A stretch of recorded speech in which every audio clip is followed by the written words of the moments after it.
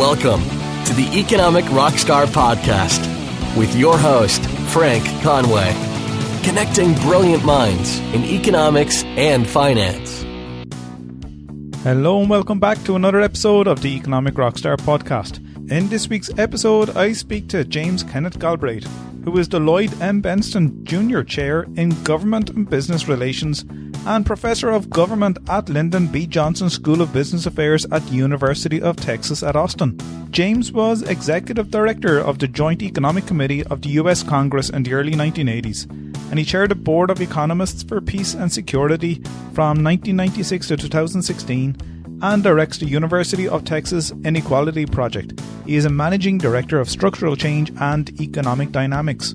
From 1993 to 97, he served as Chief Technical Advisor to China's State Planning Commission for Macroeconomic Reform, and in 2016 he advised the presidential campaign for Senator Bernie Sanders. In 2014, he was co-winner with Angus Deaton of the Leontief Prize for advancing the frontiers of economics. James has written a number of books, some of which include Welcome to the Poison Chalice, The Destruction of Greece and the Future of Europe, Inequality, What Everyone Needs to Know, and The End of Normal, The Great Crisis and the Future of Growth. And for those of you who aren't aware, James is the son of the late John Kenneth Galbraith, a renowned economist, public official and diplomat. And in this episode we discuss James's views on the teachings of mainstream economics today, his work on inequality, democracy, the financial crisis of 2008 and the impact it has had on Greece, as well as, of course, his late father, John. So make sure you check out all the links, books and resources mentioned here in this episode with James over at economicrockstar.com/James Galbraith. That's Galbraith. And if you want to support the show, make sure you subscribe and listen if you're listening on Apple Podcasts. That way you'll never miss an episode, as well as subscribing or listening on other podcast platforms. And don't forget, if you can, share and like and review. And for those of you who are more inclined to support the show financially, why not check out my Patreon page over at patreon.com/economic rockstar, in which you can actually support the show for as little as $1 a month. So as always, thanks very much for joining me, press and play, and for listening to my conversations with some of the best economists out there. And it's always much appreciated. So enjoy this episode with Professor James Kenneth Galbraith.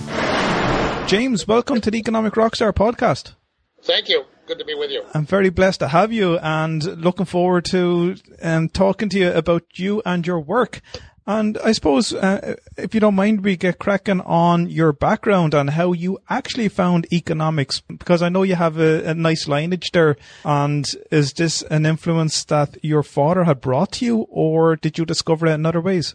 Oh, it was an act of teenage rebellion, naturally, because my father was one of the great economic dissidents of his era. So I decided I would have to actually study the subject. And when I did, I discovered he was right. So the rebellion fizzled. But at that point, I was stuck in the profession. Because I can imagine any young kid growing up and they're under pressure from a father or mother who are highly intelligent in terms of a medical profession or in science, and they'd like to pass on that type of knowledge or encourage their kid to go the right way. Not at all. My father, first of all, you have to bear in mind that he grew up on a farm. Yeah. And so his general view was that anything that did not involve steering a plow and staring at the back of a team of horses was improvement. But beyond that, he was also, as he developed his career and reputation, acutely aware of the power hierarchies and that the true power in American society rests with lawyers rather than economists. So he was quite pleased when my oldest brother became a lawyer, but the rest of us, the two younger ones, Peter and myself, who followed in his footsteps as a diplomat and an economist, he thought, well, okay, that's acceptable at some level, but it is not certainly the best thing one could have done. Oh my God, wow. Because you read about his work earlier on, and you found out that he was somewhat a dissident to the mainstream economists out there. This was obvious from the time I was very small. Was it? Oh, sure. I mean, in the sense that the when I was 6 years old, he published The Affluent Society, which remains one of the perhaps the leading critique of the mainstream economics of the age, and that book is dedicated to me. So I'm stuck with the association from a very early age. Yeah, just to be tuned in at that early age of what was going on with. Well, I'm not going to say that at 6 years old I was aware of this, but it's the milieu you grew up in. And that must have been very difficult to be as you got older, to be aware of the criticisms perhaps that your father was exposed to, but also the support that he had garnered, especially when he worked for the presidents, a number of presidents. So he was definitely doing things right. Yeah, let's be honest, it wasn't difficult at all. I had an opportunity growing up to be, in the center of a great many interesting things. And some dramatic things, including the opposition to the war in Vietnam, which really did. His leadership of that movement in the 1960s was a defining part of my adolescence. But no, I mean, I can't state for a second that there were difficulties associated with this. It was all in the realm of really high privileges and great advantages, which I try to take it, to live up to. But that's to say that it was difficulties would be the opposite of the truth. People who have to start from scratch, who have to make their way up from as my father did, from essentially humble origins, they face difficulties. People like me, no. Yeah. And what was it like growing up? You weren't in that farming community any longer then? No. My father came to Harvard University in 1934 and returned essentially as a tenured professor in the late 1940s. So that was all before I was born. I grew up in an academic household in Cambridge, Massachusetts. At the peak of its prestige, by the way, as the center of the intellectual life of the United States. So your formative years would have been based on your, as you said, when you were a teenager, you became a bit of a dissident and read your father's work and then realized actually he, or rebellious in a way, and you read his work and you found out that he was actually correct. So those formative years were exposed you to economic argument and independent thinking. I don't want to get into the rebellion stuff too much. I said that somewhat facetiously. Yeah. No, we were all very proud of my father's role, both as an economist and as a leader of the opposition to the war in Vietnam, which was the great social movement, political movement of my adolescence. So there was no point at which I was in real rebellion. But I did say facetiously that actually going at the age of in my early 20s to study economics at the graduate level, to take a PhD in the subject, did require that I spend a few years, or at least anyway a few months, absorbing the mainstream orthodoxies to which my father had already offered the dominant critique. So there was, I won't say that I was ever attracted to those orthodoxies, but I did realize that I had to pass muster in those circles before I could take on the mantle of a professional economist myself. And do you think it's important for economists to help nurture and mature their thinking? Is it important to read this work by other economists, especially the mainstream?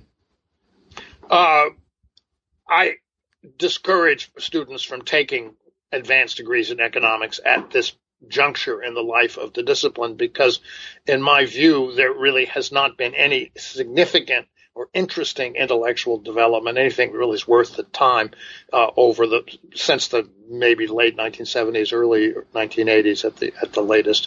And so we're looking at a discipline which is at the mainstream level largely stagnant, hermetically sealed upon itself a set of scholastic exercises.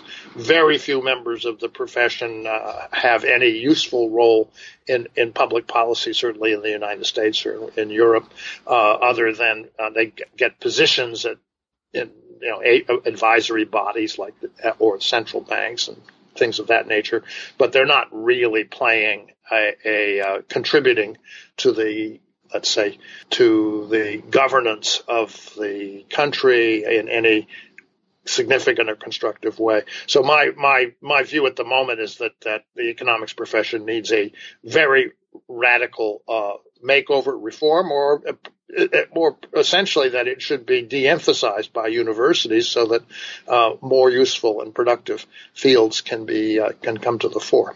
So what next for the economics discipline then in academia?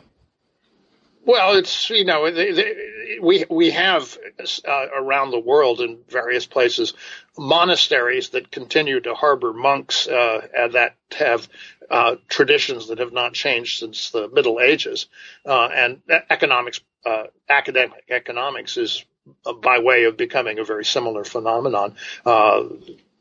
A group of self-involved people holed up on an isolated mountain and cut off out of contact with the rest of the world. The only difference there is that the monasteries tend to cultivate important artistic achievements, or else they continue to make very good brandy. And I don't see either of those things in developing out of academic economics. So if we have to continue teaching economics or even reading or studying economics, we are going about it the wrong way in terms of what's being taught. Because, say, for example, I know personally that we're quite restrictive in terms of the curriculum, and it's mostly Keynesian, or you get some monetarist economic thinking as well. There's very little Keynes. You cannot find Keynes on a graduate level curriculum, I would think, practically anywhere, certainly in the United States, and I would be surprised in Europe, other than in a handful of courses of a handful of people who are distinctly on the fringe of the discipline. Keynes, who was the dominant theoretical economist of the mid-20th century, has been practically read out of the curriculum. The word Keynesian is still used, but it is a faint and highly unrepresentative, distorted picture of Keynes himself, and it completely bleeds out the important critique that Keynes made of the thinking of his time. So I would really take exception to the idea that Keynes's ideas remain importantly represented. One of the problems is precisely that they don't. And one could go and look at the other significant innovative figures of the past 2 centuries, and you will find the same phenomenon. There's no good representation of Marx, or for that matter of Schumpeter, and I could go give you a list of others who should be in the curriculum and who by and large are not. Yeah, it's something that I find in this podcast when I speak to academics or authors, that I'd like to explore these other types of economic thinking that may not be on the curriculum, where we are not given a chance to branch out or be able to teach them because we're restricted. And it's only through academics who are maybe tenured that they decide to have the freedom, that they can have the freedom to write about other stuff in their books. Yeah, academics who are worth the name have freedom to teach what they think is important. But, of course, junior academics feel constrained by the pressures of getting the approval of their senior colleagues in order to get promoted. And so that tends to limit their willingness to be adventurous. And senior academics, by the time they are promoted, have largely lost that sense of adventure, if they ever had it, or have been selected precisely because they don't have a sense of adventure. And so one can name I would think the intellectually inquisitive and adventurous senior economists. One could number them on the fingers of a hand or two, and many of those are, now approaching what in another discipline would be retirement age. Would you think this kind of goes on in journals as well, where you have gatekeepers in terms of the editors that restrict what gets published? Well, there's a depressingly strict hierarchy of prestige rankings amongst the journals, a very tight and kind of tribal relationship between the editors, their protégés, their colleagues, and so forth.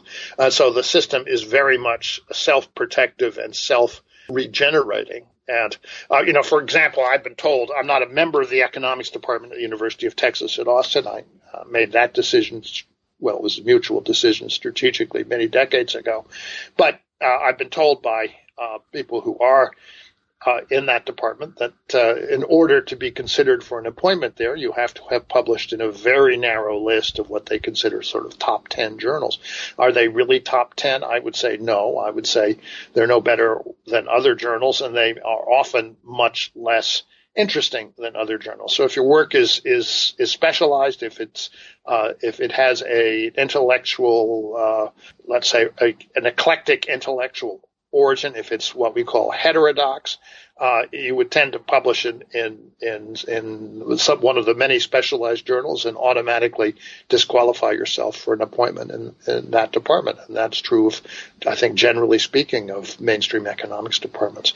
So it's, as I say, a very self-enclosed world, and that is not conducive to the role that the economics profession, in my view, ought to be playing, which is that of providing a forum for a wide-ranging discussion and critique of the systems under which we live and of the problems that economic society actually faces.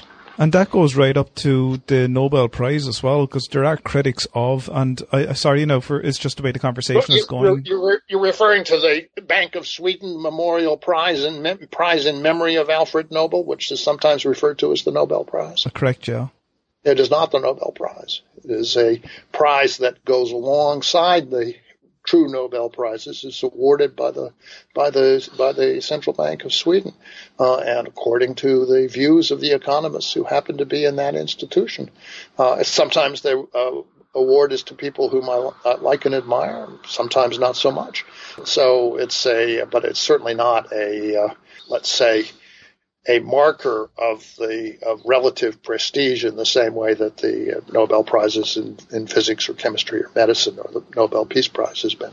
Because I think it's important to have prizes there to reward academics, especially, or even economists, especially if they're challenging orthodoxy or heterodox models, or just exploring different aspects of the economy, maybe through human psychology. Because I know your father, as you referred to a book earlier on at the beginning there, he wrote a book about the affluent society, and that became very much a good seller later on. I think it was in the mid-90s again, or people found it in 2008, just around the time of the crash, that he had picked up ideas about people's psychology. Even in the Great Crash of 1929, that book too. Well, the Great Crash of 1929 has practically never been out of print since it was first published in 1955.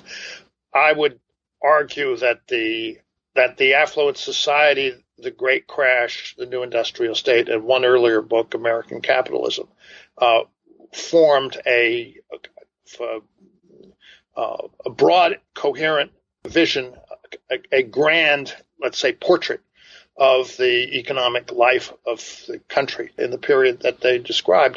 The Great Crash is the particular virtue of describing a universal aspect of financial capitalism, which is both its instability and the immense follies that characterize people who rise to the top in that world. And that story is about the 1929 crash, but the essential elements of it come round again and again, including most recently in 2007, 2009.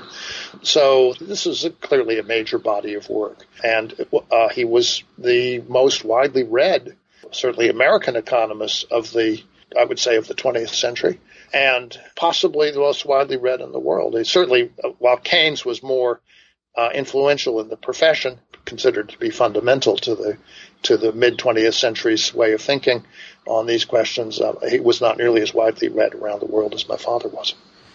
James, over the last number of decades, we can see how the economies have progressed. I wouldn't even use the word progress, but what next for the economy? Because are we heading into one where there's larger inequality, which is the main focus of your particular readings and writings at the moment?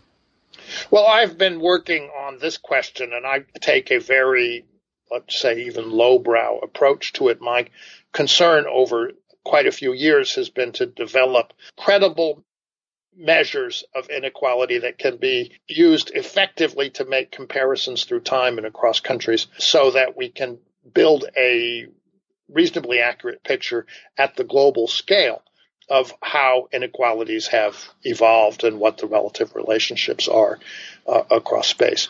And I think that my approach, which is based upon a readily available data sources, administrative data sources, and a common sense and very accessible method of calculating the inequality measures, has had a lot of success in achieving that objective.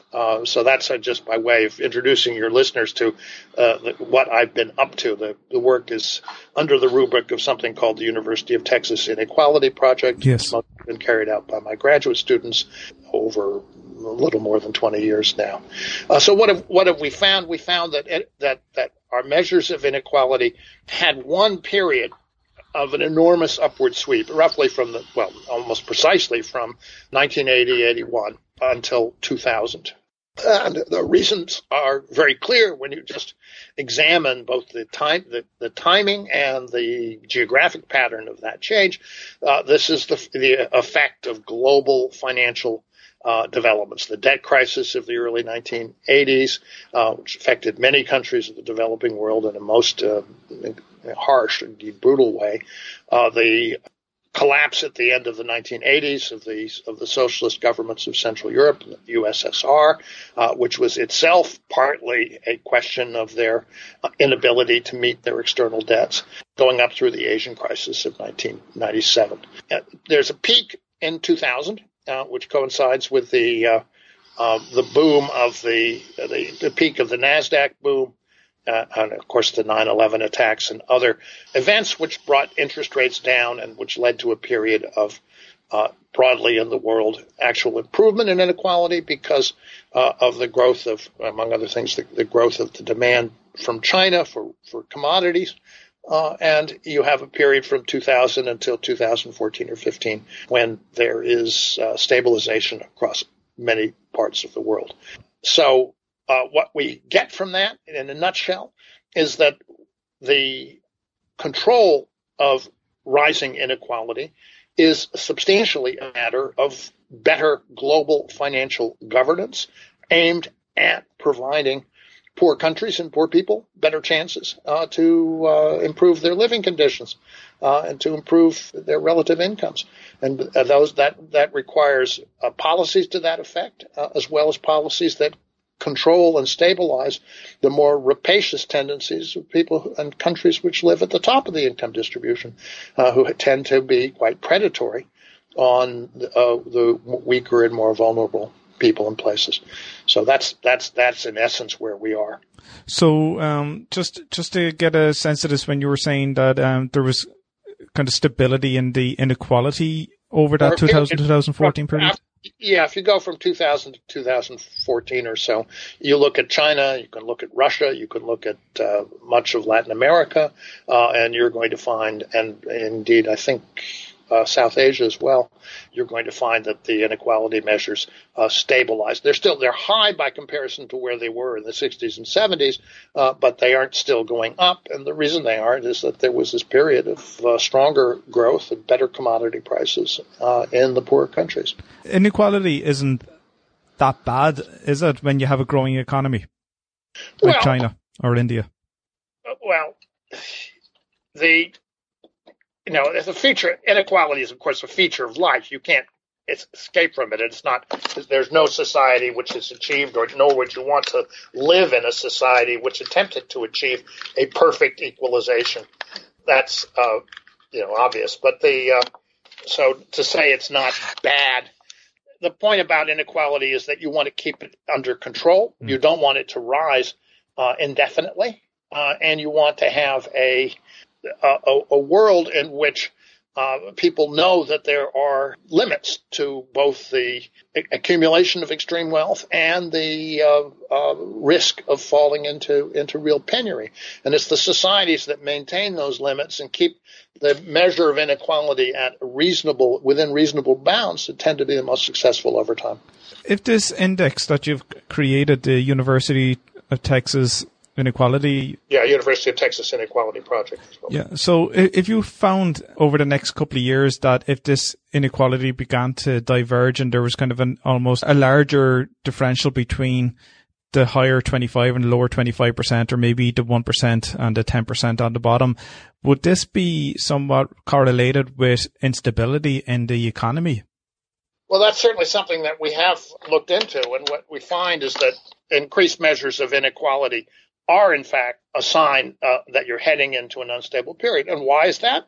Because they tend to be generated by credit cycles, by increasing lending and by increasingly reckless lending. Well, that leads ultimately, as we discovered in 2007, to a credit crash. So it's the accumulation of excessive income in the hands of the very wealthiest people is a warning sign of impending problems. It's very much like your blood pressure. You may not be symptomatic when your blood pressure starts to rise, but the problem is that you may be heading toward a heart attack or a stroke. The parallel, I think, is really quite good. Because I'm living in Ireland, I can relate to maybe some social problems that we're having at the moment for example, with the housing crisis from 2008, we sold off a lot of our properties or bank loans to venture funds. And at the moment, they probably own about 30% of property here in Ireland. And rent, because of the scarcity then, and the rents, as you know, based on that, is going to rise. But you have these social problems whereby housing is quite limited. People are staying at home till they're, in their 20s, maybe even late 20s and 30s. They're paying higher rents. Student accommodation is so much more expensive compared to in the past. I know there's inflationary pressures as well, but this has gone pretty much way beyond it. And if you look at that one variable in the economy, there's a large degree of inequality that has been, I'm sure, is quite evident. And perhaps that's related to the finance and maybe the debt combination. I think that's very much pointing at the correct way of analyzing this question. That these are issues which develop because of the, let's say, extension of credit in a reckless manner, which happened in Ireland in the period before the crisis. You then find a property bust occurs, and people can't afford to keep up their debt payments, so they lose their homes, so they have to basically they have them foreclosed, or they sell out, or they evacuate them, and as a result, the assets end up accumulating in the hands of small numbers of people, including hedge funds, private equity, and so on and so forth, and they end up renting back and become basically an extractive force and reduce a population which previously had the security of a substantial physical asset, an owned home, into renters, and renters are intrinsically vulnerable people. James, you're in Iceland. Iceland fared quite differently. They reacted differently to the crisis to Ireland. Iceland maintained its independence. It did not buckle onto the pressure that came from the UK and from Holland when when the corruption of its banks was exposed. And unlike Ireland, where wasn't it Monsieur Trichet who said a bomb will go off in Dublin if you don't rescue the Anglo-Irish Bank? Yes, the situation in Iceland was difficult for a period of time, but it was stabilized much more quickly, and they were able to recover much more effectively. Would that be an example of a free market economy rather than the intervention, or would you feel intervention is important in certain situations? I know you can't generalize it, but in isolation. Yeah, I'm not a fan of this concept that there's such a thing as an economy without intervention. A functioning economy has a private sector which operates under a regulatory framework. That's what we call rule of law. And that's exactly the same thing as a car, which operates with a engine, but also requires a radiator, oil in the crankcase, air in the tire, and something to monitor to make sure that the air is in the tires. These are regulatory mechanisms, and I do not recommend driving your car without them. They tend to break down very quickly. Likewise, if you're my age, it's useful to keep taking your blood pressure medicine, because those are regulatory processes which need to be maintained, or otherwise you're going to run into problems. And if you let a banking system operate without regulation, there is no mechanism that's going to protect from massive frauds, from self-dealing, from corruption of various kinds, and from predatory activities that are going to reduce the borrowing, the vulnerable part of your population, to penury. And that's, of course, what you see happening. And I have a good familiarity with the situation in Greece, and I can assure you it's as bad there as it gets, where you have essentially an entire national policy which is being run as a debt collection process, as a repossession of assets process, as a process which involves the dumping of valuable public assets onto the market at very low prices so they can be picked up by creditors from other places. Your recent book, Welcome to the Poison Chalice, The Destruction of Greece and the Future of Europe. It's a very intriguing title. And in this, you reflect on what could be considered an avoidable economic catastrophe. And is that the case for Greece? Could it have been avoided? Well, the phrase "welcome to the poison chalice" is actually something that the finance minister, Yanis Varoufakis, said to me the moment I arrived at his offices in Syntagma Square at the start of his 4 or 5 month tenure as the Minister of Finance in Greece. And it reflects the reality that we knew at the time, which is that we were under intense pressure. The Greek government was in intense pressure to conform, to buckle to the demands of its creditors, and that these demands had nothing to do with restoring the Greek economy or with helping the welfare of the Greek people, everything to do with the politics of satisfying first of all, rescuing the banks of France and Germany, and secondly, stabilizing and satisfying the creditor interests in those countries and other countries of Northern Europe. So we were looking at what was intrinsically very hostile and very unproductive from the Greek point of view to economic policy. Could it have been avoided? Yes. There should never have been the original devil's bargain of 2010 when Greece became essentially the pass-through entity for a vast loan from the taxpayers of Europe to the bankers of France and Germany. That was the essence of what happened, and the liability for the debt ended up largely on the backs of Greek taxpayers. So this was what we called extend and pretend. Make a new loan and pretend it's going to be paid when you know it is not going to be paid. That is a formula for perpetuating economic stagnation, and eventually, of course, the basic destruction of the social fabric of the country. The core social institutions, education, healthcare, transportation, all get run down. It's very hard to run a business because your taxes are very high, your margins are very, very low, if you have any possibility of making a profit at all.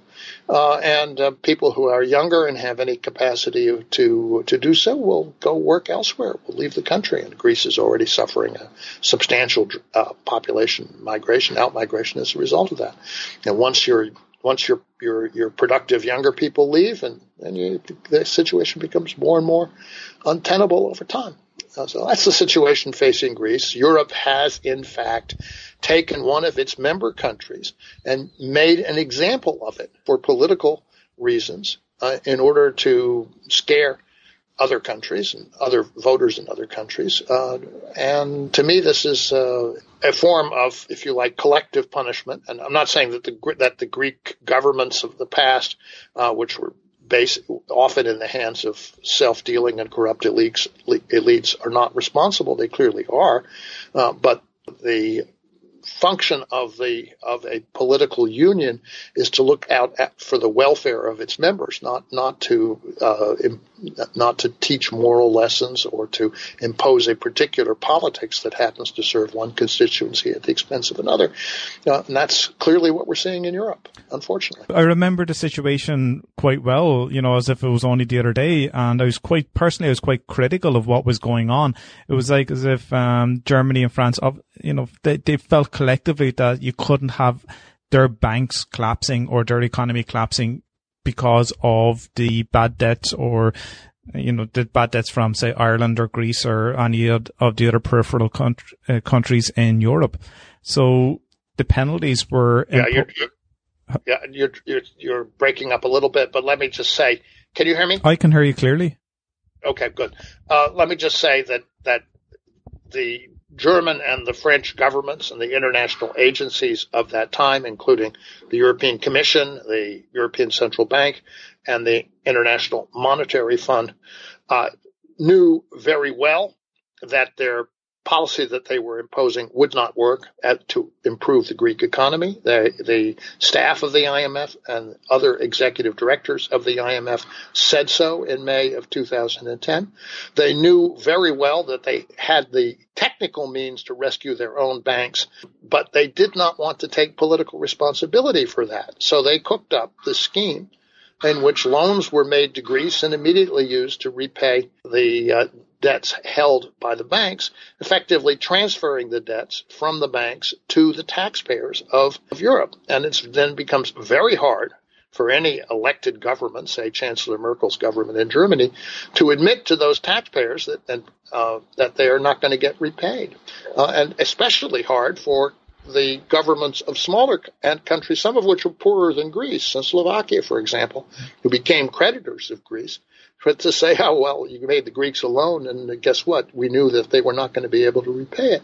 So you end up in a position where, unlike an ordinary commercial debt rescheduling and renegotiation or bankruptcy, you have this political barrier to acknowledging that the thing was a catastrophic mistake or a catastrophically misconceived policy. And now the payment comes due because there are bigger countries. There is in particular one bigger country which can see very clearly what happened and isn't willing to go down to accept the same treatment, and that's Italy. And the confrontation that is now building between the Italian government, which is a government of so-called populists, mostly right-wing populists, but still, is quite determined, appears to be quite determined not to accept the same dictation of economic policy from Brussels at the expense of the people who elected it. And so we are going to see the escalation of tensions in Europe over this question. Italy is not a country you can push around. It's 20% of the Eurozone. That's the thing. I was surprised Italy got off the hook, if you want to say that, because of the large population that has, and maybe the passion that the population would have that they could destabilize the area. I know the Greeks went on strikes, on a lot of strikes. Irish didn't, and I was again surprised that the IMF, I think it was the IMF, tried to suggest to Greece that they should sell off their ports and make them all privatized. Well, the privatization of the port of Piraeus was to a Chinese firm, and was done, I think, in a quite constructive way that involved the kinds of things that you would want to see. An agreement on investment in modernizing the facilities, and an agreement on the treatment of the maintenance of workers' rights and so forth. But the privatization of the Greek regional airports was carried out in a way which was just to maximize the benefit to the creditors. They only sold the ones that were profitable. The ones that were not profitable were still left with the Greek state. And then you have pressure to privatize the power companies and the water company, everything practically that is private that can be sold. Even historic sites are on the list for privatization. And that is really quite indefensible from even a constitutional standpoint with respect to the to Greece. So you're looking at what is essentially asset stripping, asset seizures, as a way of asserting the interests of the creditors in this matter. There were also, I could go on, and the list is quite long, of ways in which the political interests of wealthy and powerful European forces were imposed on Greece under the pretext of so-called economic reforms, which had no reasonable relationship to the improvement of the Greek economy. People need to be very clear. The word reform is thrown around here, but it does not mean that it's something which is intended to benefit the entity which is being reformed. We have to remember that Greece is a different type of economy. It's more of a tourist-dependent economy. And it's true up to a point. Tourism is about 20% of the Greek economy, but there are also and have been industries. There still was in 3 or 4 years ago a viable pharmaceutical industry, for example, in Greece, and there are others. Shipping is a major industry in Greece. Before Greece joined the European Union, it had a substantially larger industrial sector. There were, in fact, some automobiles that were made in Greece as well.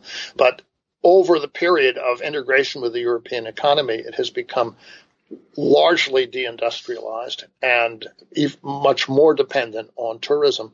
And tourism is an industry which has saturation limits. There's only so much you can do, even in a country that is as beautiful and extensive as Greece is. You can't make a kind of extended development out of tourism. So you need to think about what the Greek economy can do, as how it can be positioned in Europe as a center for other things as well. And that's what we were trying to do in 2015, to have a vision about how one can develop the cultural industries, could develop the educational industries, one could develop health and retirement in Greece as industries. But to do that, you need to have resources, and you need to have investors, and you need to have a clear prospect that you can make a living doing this over a long period of time. And so long as you're mired in an incurable debt crisis, nobody in their right mind is going to make those kinds of investments. Because the long-term strategy, it appears right now bleak. I don't know what it's like in Greece, to be honest, unless progress being made. But with the population depletion of young people emigrating, then you have your shipping is one of your most important industries, and you've given up a lot of your ports, or you've sold off some of your ports, maybe let's be careful about the shipping is a global industry. Most of the ships never touch Greece. They're headquartered there, and that's a historic. But there's some revenue be generated from that, would there be? There's some. It's not. It's not like the Panama Canal or anything. No, it's not like the Panama Canal. I mean, the problem of taxing shipping is that the capital asset is a ship. It sits out there on the wide ocean, and it can easily be reflagged to some other country. So there's a limit to how much effective taxation you can do.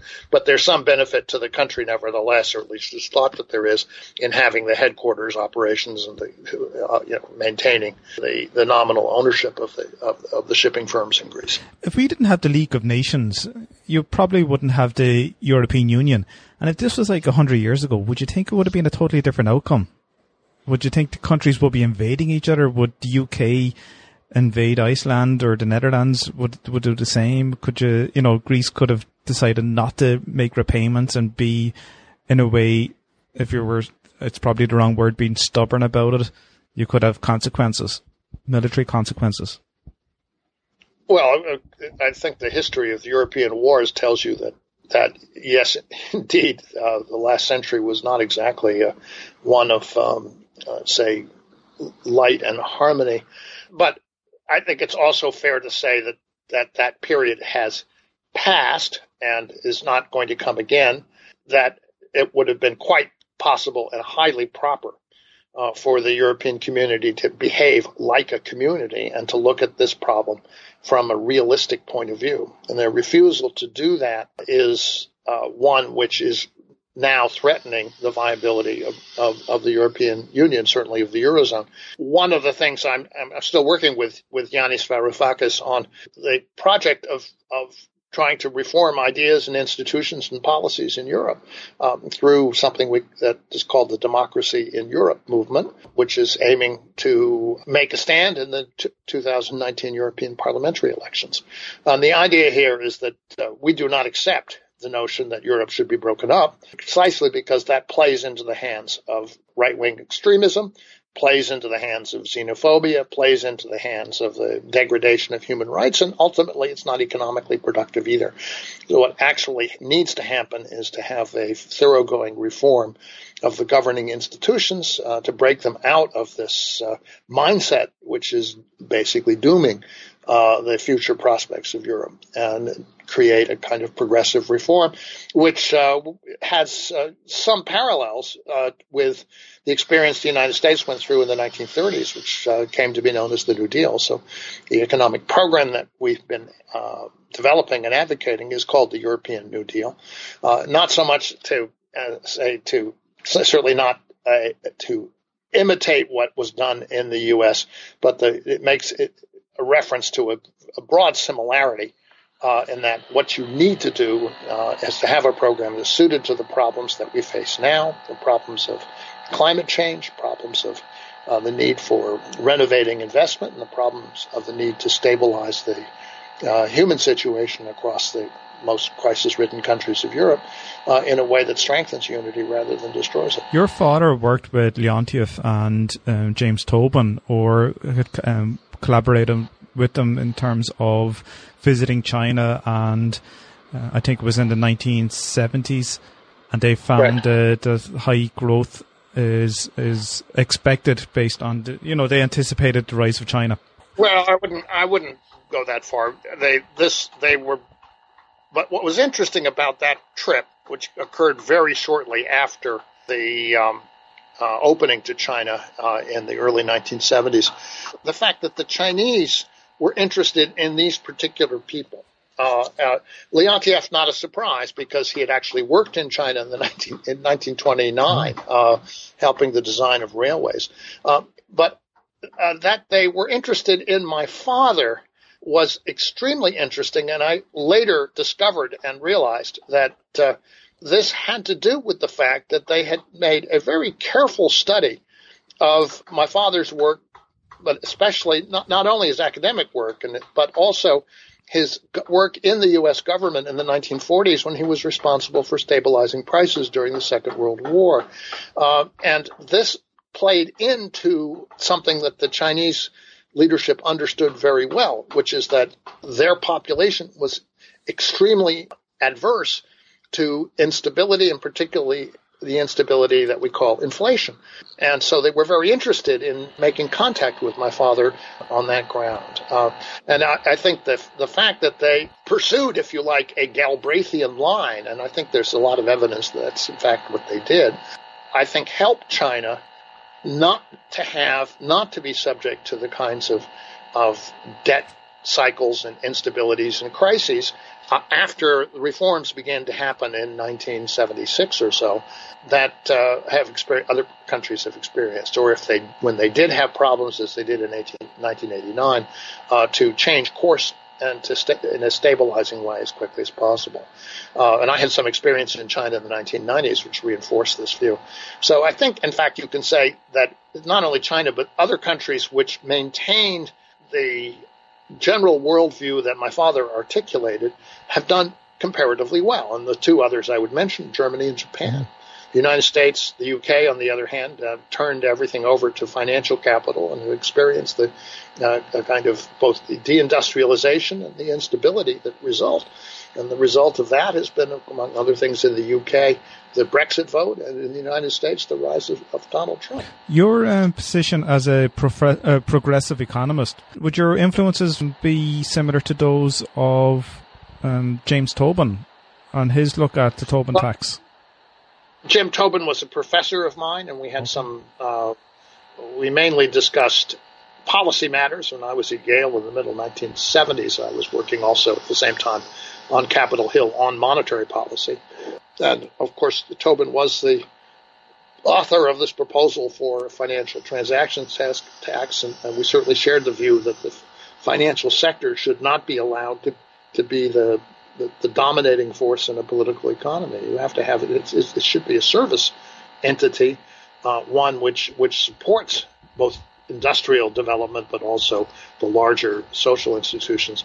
It should not be the entity which sets the rules and runs the show, because financial bankers are basically very dangerous people if you allow them too much leeway. The regulated banking sector is essential, and unregulated one is catastrophic. So I think Jim Tobin and I certainly shared that view. It's something I would take away from, in part, from my association with him, but not only with him. Your movement, not your movement, but you're looking for a certain type of democracy in Europe or worldwide with Yanis. Could you anticipate some people attacking you from either the left or the right in terms of discrediting your policies and your approach, because they may end up losing that political power, the dynasty that they would have once had? Oh, I'm certainly against dynasties, and so people who are in favor of dynasties I would expect to be on the other side of any political debate. But I would point out that one of the, I think, less well-recognized policy innovations and enduring institutions in the United States is the estate and gift tax, which is designed in the U.S. case to strongly favor people who make a lot of money in their lifetimes giving it away before they go to cross the pearly gates. And the effect of this is that both a culture of gifts to universities and to hospitals and foundations and cultural centers and so forth, and a strong tax incentive backing up that culture. And this gives you a social sector which has a lot of decentralization, but which is in many ways quite robust and employs a large number of people, which is partly responsible for relatively good employment performance in the U.S. So it's much better to have a system like that. So it says that, yes, of course, in a capitalist economy, you're going to have accumulations of wealth, but don't let them be passed on to children and grandchildren who simply become rentiers, who use them to go into politics or to otherwise become oligarchs, controlling things without having had the merit of having accumulated them in the first place. And that seems to me to be a very useful way of dealing with the tendency of a capitalist economy to generate pools, of great wealth to create very successful industrial and financial entrepreneurs. Fine, let them be created, but don't let them continue to dominate the society after a certain period of time, and certainly after they pass on. These resources should come back into use as part of professionally managed public institutions, semi-public institutions. The U.S. seems to be going that way, doesn't it? With the number of presidents, the families, Bush, the Clintons, Trump. Well, that's exactly the problem, is that we've weakened this, and the Bush dynasty is just one example of how a dynastic political entity decays over time. That's of course very clear. But it's not the only example. There's a Nash, perhaps a Trump dynasty. There certainly was a Nash and Romney dynasty. Didn't get very far. Well, and actually father, son, and then it came to an end. But one could go down the list, and not the Democratic side's not exempt either. Some fairly obvious names come to mind: Roosevelt, Kennedy. But it was Teddy Roosevelt who initiated the tax on estates and gifts. And this was a very far-sighted and sensible thing, and it's done an enormous amount of good in American society over a century. Could I ask you a number of quick questions before we wrap up, James? Sure. Is there any book that you'd like to recommend, say, someone who's maybe interested in your work on inequality? Obviously, your own books that we mentioned today, I'll have a list of them on my website, economicrockstar.com/James Galbraith. Mm-hmm. But if there's a book that could introduce a student to this type, or anybody to this type of reading? Well, the book I published most recently on inequality is a little Oxford Press book called Inequality: What Everyone Needs to Know. And that is specifically designed to cover, the range of basics that I think students can most usefully learn to give them a kind of foundation in this area. So that's I guess for my own work, that's the one I would recommend. Lots of other people have done different things in this area.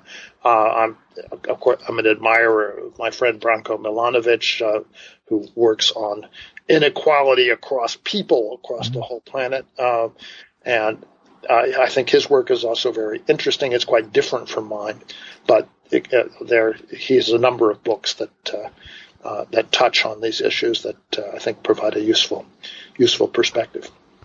If you could time travel and step into the DeLorean, what era would you like to go back to, and who would you like to meet?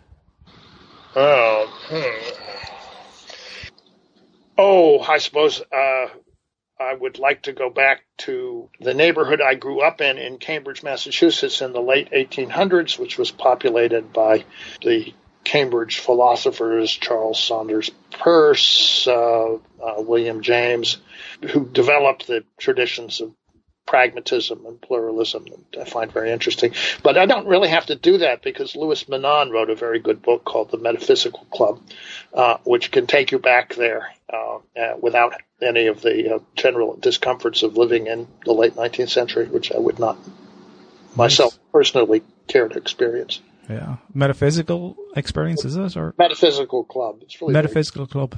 Yeah. Do you have anything that you'd like to leave our listeners with? Maybe, say, something that could be based on our discussion today to sum up, or any advice? I'm certainly not prepared to give your listeners any advice, but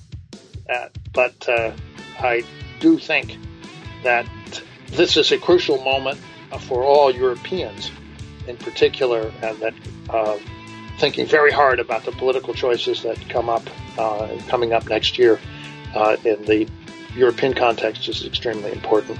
So I recommend that they familiarize themselves with the principles of the European New Deal and see if they find them congenial. Great. James, thanks very much for spending time with me. I'll have all the links, books and resources that we discussed here in this episode over at economicrockstar.com/James Galbraith. Thanks again, and you are an economic rock star. Well, thank you very much. I appreciate that. All the best then, James. Okay. Thanks a million, and I'll talk to you soon. I really appreciate it, James. Okay, my pleasure. Cheers. All the best. Bye. Bye.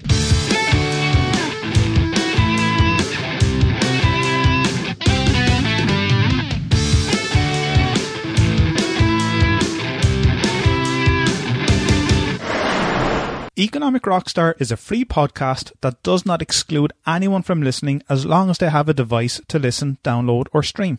I have many listeners from all parts of the world, and I truly am pleased to know that the Economic Rockstar podcast unites all of you through the common theme of economics. I strive to commit to releasing an episode each week and aim to develop Economic Rockstar into much more than just a podcast. Patreon is a platform that gives you, the listener of the Economic Rockstar podcast, the opportunity to express your appreciation of the show by committing a financial reward for as little as $1 a month. Patreon allows me, the creator of the Economic Rockstar podcast, to be rewarded and paid by you so I can continue with the running costs of the show and to reinvest and expand the podcast into other platforms or mediums in the future. To find out more on how you can help the Economic Rockstar podcast and have your name added to the supporters list on my website, please check out my Patreon page at patreon.com/Economic Rockstar or visit the supporters page on the Economic Rockstar website. If you enjoyed this podcast, why not leave some feedback or comments on the show notes page on economicrockstar.com, where you can also sign up and be a member of the Economic Rockstar community. If you're listening to this episode on iTunes or Stitcher Radio, I would love to have some feedback and for you to leave an honest rating and review, as this will help with the rankings of the show so that more people can find it. If you're listening on the website economicrockstar.com, make sure you check out the back catalogue of all previous episodes and interviews with some amazing professors and authors at economicrockstar.com/podcasts. Thanks for listening, and I really appreciate your loyal support. I know how much you love audio, so why not get a free audiobook with Economic Rockstar today? I've teamed up with audiobooks.com to bring you this amazing offer. Visit audiobooks.com/rockstar to download your free audiobook now.